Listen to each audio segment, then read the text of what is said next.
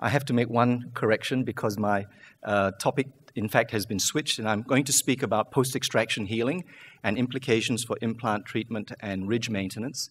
And the reason I changed the topic order was it made much more sense to speak about this first, and then tomorrow speak about the timing of implant placement after tooth extraction.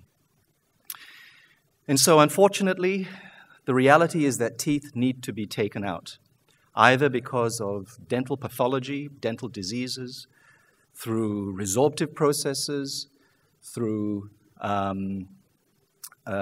trauma, for example, and the consequences are teeth need to be extracted.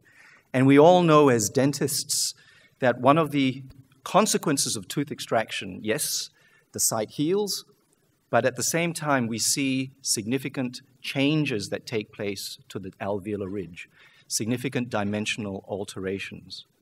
And so what I would like to do in this presentation this morning to open up the Congress is firstly to review healing after tooth extraction. And for many of us, this will be a revision.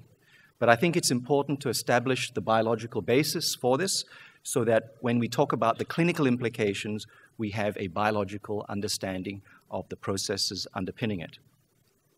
I will then speak about the implications for implant therapy and then also briefly speak about the implications for ridge maintenance. And this will then form almost like an introduction to my lecture tomorrow, which will be the last lecture of the Congress, when I speak about more clinically the timing of implant placement after a tooth is removed. Okay, so let's look at healing after extraction.